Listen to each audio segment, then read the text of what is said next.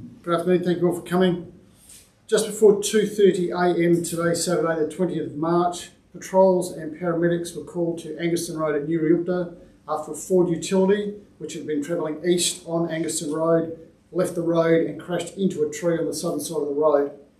As a result of the collision, a 25-year-old man from the Barossa region, who was the driver of the vehicle, and his 20-year-old passenger, also from the Barossa region, died at the scene.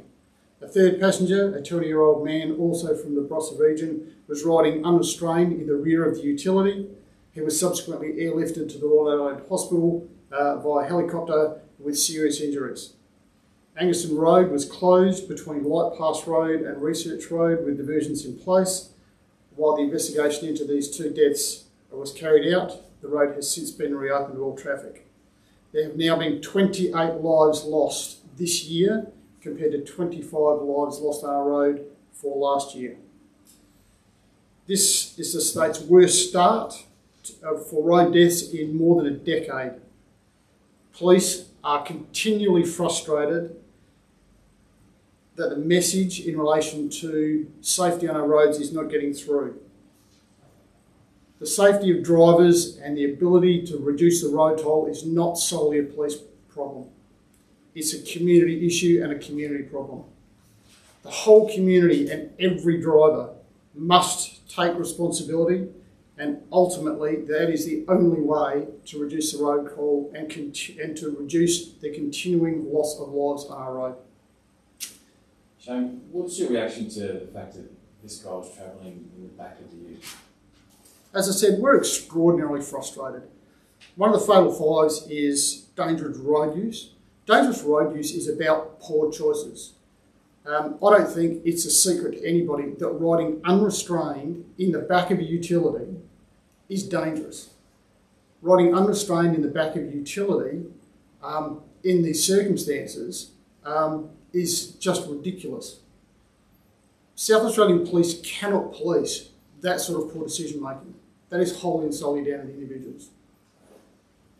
Are you investigating any other fatal fives in relation to this crash? The major crash investigation attended the scene and they have taken control of the investigation. At this stage, it's clearly early, but in relation to the fatal five, dangerous road use, excessive speed, use of drugs and alcohol, and seatbelts are all under consideration. They are 4 of the fatal 5. This particular collision and these lives lost are a poster child for why we keep sending this message in relation to those issues. Why is it you think the message is not seeming to get through? We're incredibly frustrated that drivers continually seem to believe that this doesn't apply to them or this can't happen to them. This is just another circumstance where we have local people in a local environment, young men, who are well aware of that environment, well aware of that road, have travelled on it many times, and they have made very, very poor decisions, and this has been the result. What is your message to these young boys, family, friends? My message is in the entire community, in that everybody has to take responsibility. If you are a parent, if you are a partner, if you're a child, and you know somebody who drives a car, the message should be, please comply with the road rules. Drive to the conditions. Do not drink and drive. Wear your seatbelt. Do not be distracted while you're driving your car. Every parent should sit down with their child and have that conversation. Every child should have that conversation with their parent. I implore anybody, if you even suspect the person that's driving your car that you're about to get into has been taking alcohol and drugs, do not get into that vehicle. It's as simple as that. We implore the entire community to start making good choices in relation to driver behaviour. And if they fail to do so, we will continue to see these bad outcomes. Is there any suggestion that come from a gathering or a party or anything? As I said, very early in relation to the investigation, so I don't have those details as to where they'd come from at this point in time. As an integral member of a community like the Barossa Valley, what does this do to a community when you have 2 young lives lost? There's also the serious injuries with this as well, but 3 families have now had their lives irreversibly damaged by what's happened. But it goes far beyond those families. These are small rural communities. These deaths, these lives lost for these young men impact the families, the friends, the sporting clubs, the emergency service workers who attend these scenes. They're almost inevitably all known to each other, or they're known to someone who knows these people. The ripples of the effects of these lives lost ripple through the community on every single occasion, and these communities mourn the loss again and again and again, and despite that, the message doesn't seem to get through. Are you sick of having to get up here and say this message? Yes, absolutely. Absolutely. I don't think any police officer wants to stand in front of the media and have to talk about lives lost on our road. But more to that fact, no police officer wants to have to knock on the door of that family to give them that message. These decisions that people are making, it sounds like even if laws were tougher, penalties were higher, that sort of thing, would that have any impact, or is this simply back to just guys making crazy choices?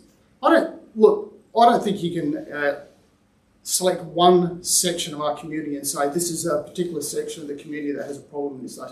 This is a whole of community issue. This isn't just about young men or women or older, younger people. This is about the entire community and the attitude towards their behaviour on the road. So what do you think needs to change here if the message isn't getting through? We've had the worst start in a decade. To be honest, I'm extremely frustrated. I don't personally have an answer to that. We will continue to try and we'll continue to drive home the message. And I think it's very, very important that we do so. Will you be increasing any patrols or traffic safety?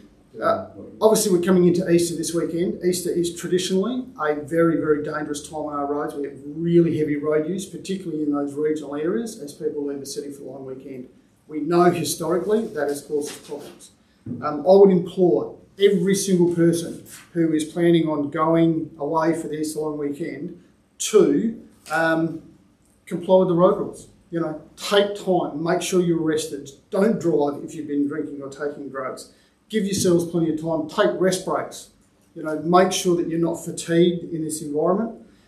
Be patient and drive to the road conditions. The roads will be heavy. There will be lots of people on these roads. There will be lots of the usual vehicles, caravans and boats and these sorts of things, which travel at varying speeds. People must be patient in these environments, and that is driving to the road conditions.